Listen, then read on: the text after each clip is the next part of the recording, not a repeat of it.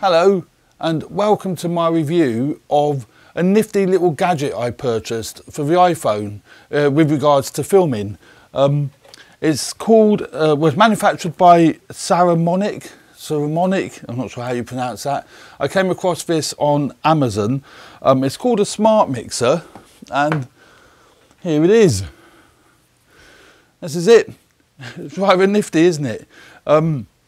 You slide your iPhone into, don't know how well you can see that, but you slide your iPhone into the cradle, which is all, this is all supplied with the actual unit. So you slide your iPhone into the cradle like so, lock it down,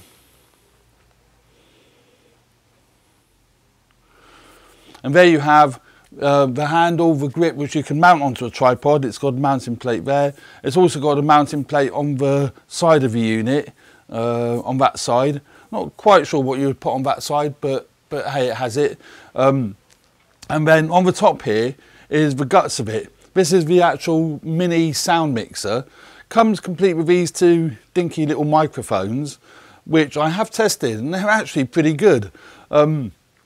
Nifty little microphones go on there. It's got another culture on the top here for putting on a gun mic or radio mic, as it has got, and it comes with an XLR cable, which enables you to plug a gun mic in. It's got phantom power.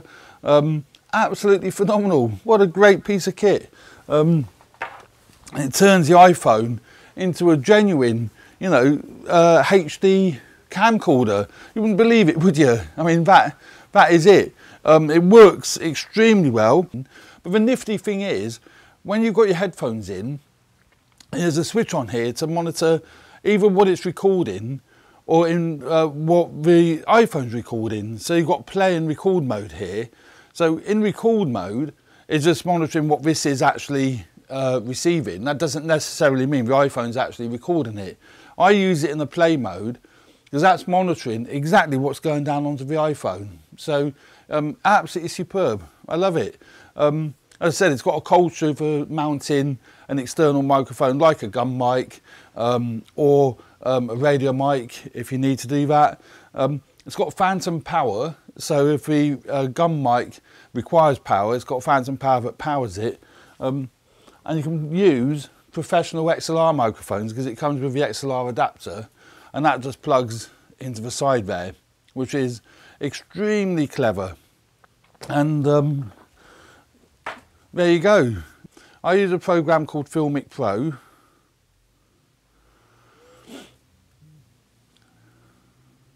That's coming up, there you go. So you've now got a full spec HD camcorder with your iPhone. Do remember though, when you're using your iPhone for video filming, put it in airplane mode, because otherwise it'd be interrupted. If you get a phone call, it'll interrupt it, or a text message or whatever. So there you are. We'll be doing some tests with this unit to see how good the sound quality is. I have done some tests and I really like it. You have to be a little bit careful though. It is good to monitor the sound, because you might get, if that isn't in firmly, you'll get a crackly sound. So just do check that that is in nice and firm, and you get a good quality sound. What I didn't mention, you've also got a level control, so you can control the input of the actual audio coming into the unit, which is extremely useful, obviously, really useful. It's got two mic inputs, but it mixes the level down to one input, because obviously the iPhone hasn't got a stereo feed going into it. That is not really a big problem. You may find it a bit of an issue if you're doing an interview situation and there's people talking. That might pick up other sounds.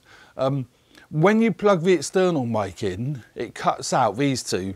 I tend to just take them out altogether, so there can be no confusion. The sound is definitely coming from either a gun mic, radio mic if you're doing an interview situation, or something like this, for example, where I'm using a radio mic. I would plug it straight into there. So, and you can plug other mics into here. You don't have to plug these little mics in, but I think they're rather nifty. I think the whole concept of that, a camcorder in your pocket, all these components do come apart. So, you know, for storing, that comes off, all this comes apart. So you can easily fit it in a tiny little bag and go out and do your filming. You are restricted to the amount of storage space you have available on your iPhone, of course.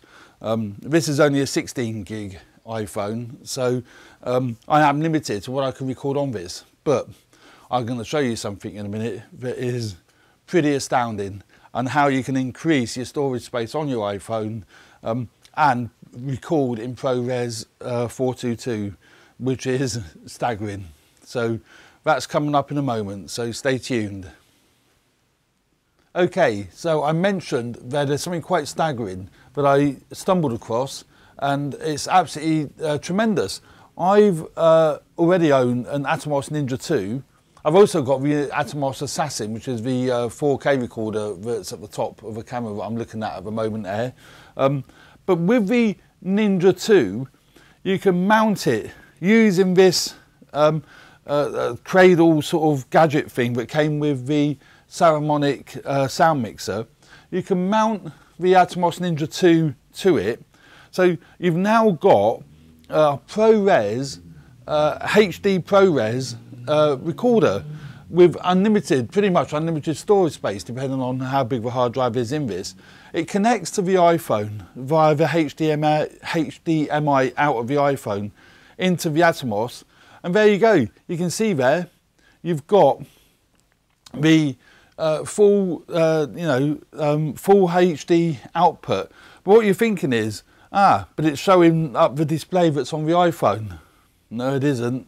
When you do that, that's taking it straight off the sensor off the iPhone, and you've got ProRes recorder in the Atomos. And these are so cheap to buy now, and pardon me, and they are so good. I love it to bits. I use it all the time.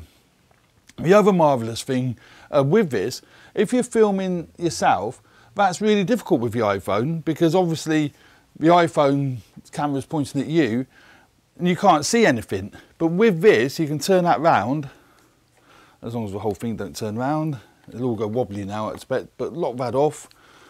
And you have a monitor that you can see what you're recording, as well as recording it in ProRes quality.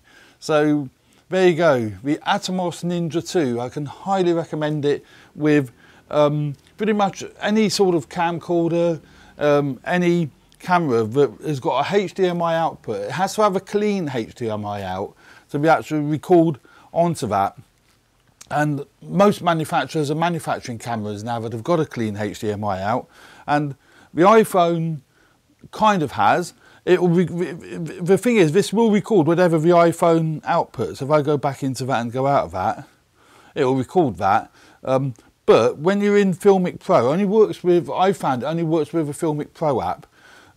With Filmic Pro, you can disable all the on-screen commands just by doing that, and there you have a complete full output from your iPhone. So there we go, something else that I had a little play with, stumbled across, and think it's great. So, and that's not too bulky. I mean, that is not bulky to take around and, you know, shove in a little bag, is it? You know, to get really good quality sound, really good quality pictures, and there you go. Now, if you enjoy my reviews, I would love you to subscribe and like, and let other people know. This is, you know, I do this a lot. It's a lot of fun, and I'm hoping that these reviews are informative and you enjoy watching them. So there we go. Thanks very much for watching.